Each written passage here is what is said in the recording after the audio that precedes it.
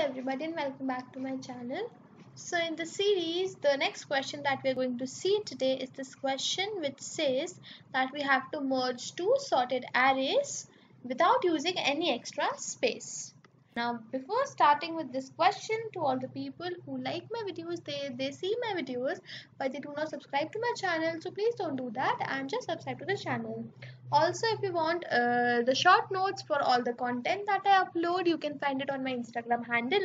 I leave the link in the description box. Also, I upload all the codes related to all my videos on my GitHub account. So I will leave the link in the description box. If you want to see the codes, you can go and see it from there. Now, before doing this question, I would really recommend first go and see how the merge algorithm works with extra space so that you have a clearer picture in mind. I will leave the video link or somewhere above in the cards. You can go and see that as well. So let's see what we have to do in this particular question.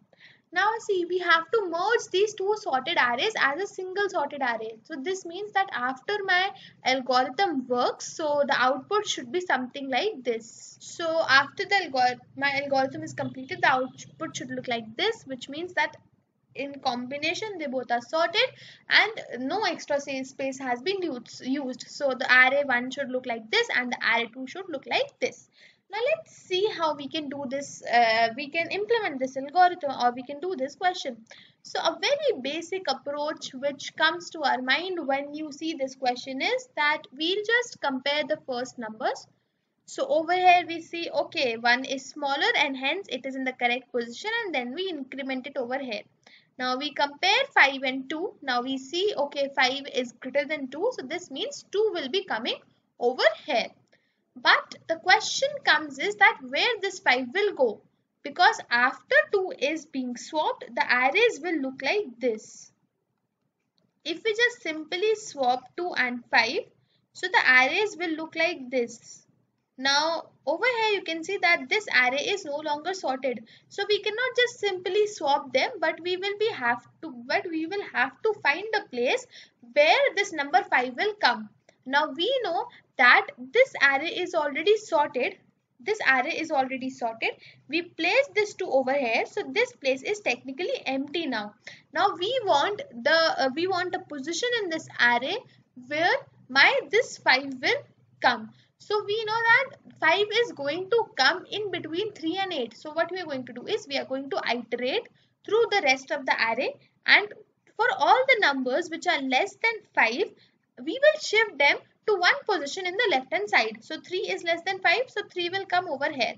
Now this position is empty. We are going to see for 8. Now 8 is greater than 5, which means that 5 is going to come before 8.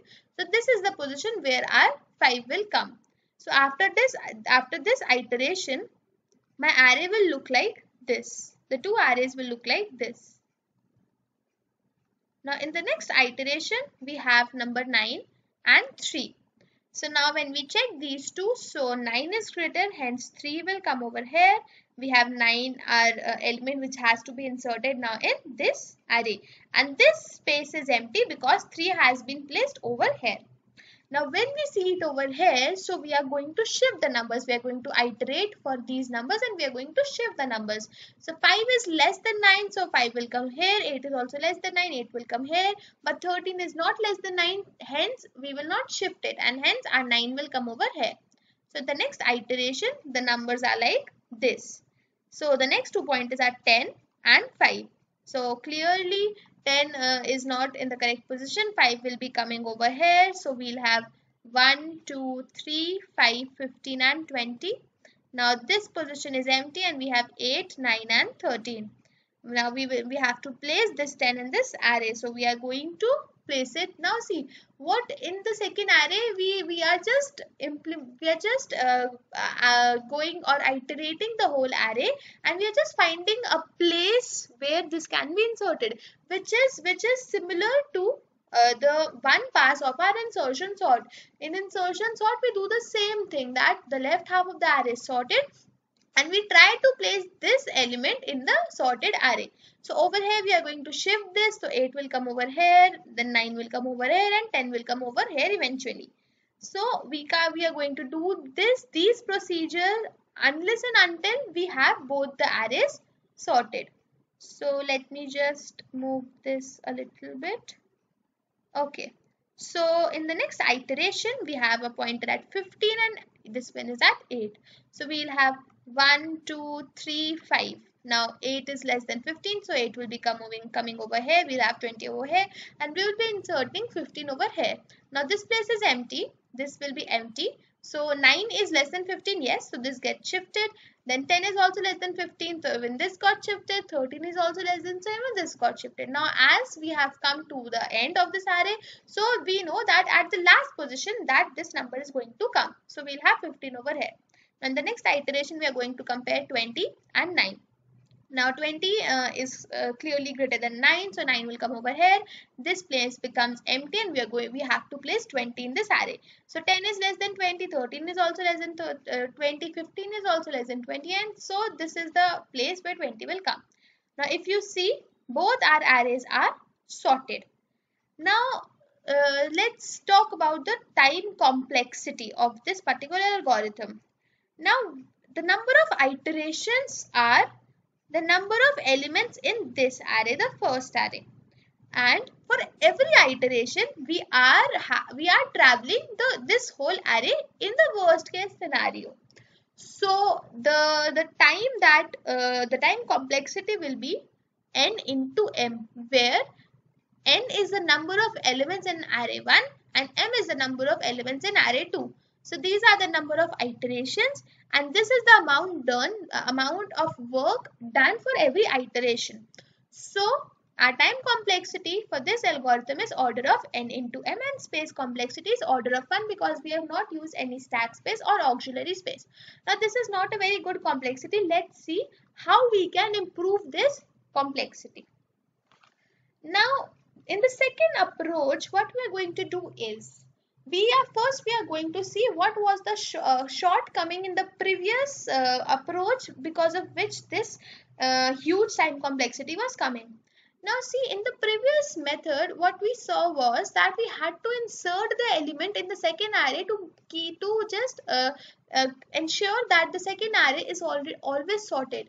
Now we are not going to use this particular approach in our efficient approach. What we are going to do is we will slowly and gradually bring the elements together which should be together in our result, which means is that let's just see the arrays which were initially. Now see, over here 1 and 2 are at a very distant position from each other, that is they are very far from each other, whereas they have to come next to each other in our sorted array. So what we are going to do is we are going to slowly and gradually decrease their distance and bring them together.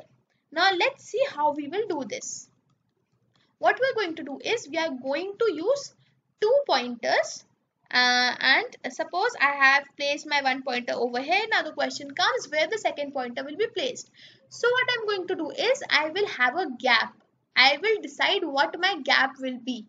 So the total number of elements that we have are n plus m. So initially we can take the gap as n plus m by 2. So over here we have 6 plus 4 by 2, which comes out to be 5. Now over here we can just place our second pointer at the fifth element, that is this is the first, second, third, fourth and fifth. So over here we'll have our second pointer. We are going to compare these two. If they are in the correct position just with respect to these two elements only, we will not do anything, but if they are not, we are going to swap them. Now see, 1 is smaller than 15, this means that they are in the correct position, hence we'll move further. Next we are going to compare 5 and 20, they are also in the correct position. Now we'll move further. Next we have 9 and 2. So first we were just iterating over the only this array 1 itself. Now we are going to iterate on both the arrays together. So over here we'll have 9 and 2. Now 9 is greater than 2, so hence we are going to swap them. So over here we'll have 2 and over here we'll have 9. Now the next iteration we have 10 and 3. 10 and 3. So this is also wrong.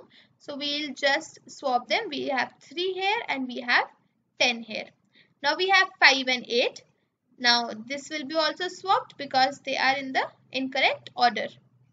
Now 20 and 13. So these will be also swapped. Now after this iteration, my arrays will look like this.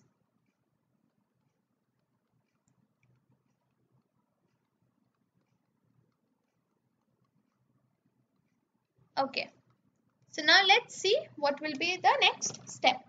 Now see, if I keep the gap same, so it won't be of any use, because if you will compare the numbers, they will be in the correct order. So we have to decrease our gap now, so that the numbers which should be in the output very close to each other can get closer. So now up till now we had the gap of 5, so I'm going to divide it by 2 again. So 5 divided by 2 is 2.5, and we will take the ceil value for the same. And this is a very important step, because in the end you will come to know why this step is very important. So over here we have 2.5, so it becomes 3. So one pointer will be over here and the other pointer will be over here. Now we are going to compare these two, so they are in the correct order. Now we compare 5 and 3. So they are not in the correct order. So we are going to swap them. So we'll have 3 over here and we'll have 5 over here. Next we'll compare 2 and 8. So they are in the correct order. 5 and 13 also in the correct order. 8 and 9 also in the correct order. But 13 and 10 are not. So we'll have 10 over here and we'll have 13 over here. Now next we'll be comparing 9 and 15. They're in the correct order. And then 13 and 20. They are also in the correct order. We are not going further because there is no element over here. So after this iteration, the elements will look like 1, 3, 2, 5, 8, 10 in the first array. And the second array we have 9, 13, 15 and 20. Now the gap decreases. So we have 3 divided by 2 and we'll take the ceil value, so it becomes 2. So one pointer will be over here and one pointer will be over here. Now when we check these two are in the correct position with respect to each other, then we check 3 and 2, they are not. So we'll place 1, 2 and 3. That means they are swapped. Now next we are going to compare these two. So we'll have 3 and 5. They are also in the correct order. Then we have 5, 8. They are also in the correct order. 8 and 10 also in the correct order. But 10 and 9 are not. So we'll have 9 over here and we'll have 10 over here. Now next we will be comparing 10 and 13. They are correct. 13 and 15 are also correct. And 15 and 20 are also correct. So now we'll have 1, 2, 3, 5, 8 and 9 in the first array. And the second array will have 10, 13, 15 and 20. So see, we have got our sorted arrays. So now let's talk about the time complexity. Now before that, let me just first tell you why this ceil was important. Now see, over here we just saw it that they are in the correct order. But now see, if you go to the next iteration, what will happen? I will do 2 by 2 and this will come out to be 1. Now if this is 1, so both the pointers will be pointing to the same number. Now if they are pointing to the same number, then obviously there will be no swaps present, and now we know that when the gap is 1, so we have to stop. Now you might have a question that the gap might be less than 1, so this won't be there because we are taking the ceil value. Now suppose we didn't take ceil value over here, so 3 by 2 would have come 1 and we would have stopped. But this is not the right answer because 3 and 2 are not in the correct position. Hence, we have to take the ceil value so that all the possibilities are being checked. Now, let's talk about the time complexity for this algorithm. Now, the number of iterations that we have in this algorithm depends upon the gap. So, initially, my gap was m plus n by 2, then we make it n plus m by 4 and so on. So basically when the gap, that is n plus m by 2 to the power k, becomes 1, this is the time that we stop, and k is the number of iterations. In every iteration we divide by 2, so when this condition is true, so the algorithm stops. So according to this, if we take out the value of k, so we get n plus m is equals to 2 to the power k, and hence k is equals to log n plus m base 2. So these are the number of iterations, and in every iterations at max we have to travel all the elements. So the work done for every iteration is n plus m, and the number of iterations are log n plus m. So this is the time complexity for this algorithm, which is much better than n into m. So this is the time complexity, and the space complexity is of order of 1 because no stack space or no auxiliary space has been taken. So this was how you can merge two sorted arrays without using any extra space. And I would really recommend you to first try the coding part on your own and then jump to the coding solution which I have uploaded on my GitHub account, and keep coding. Thank you.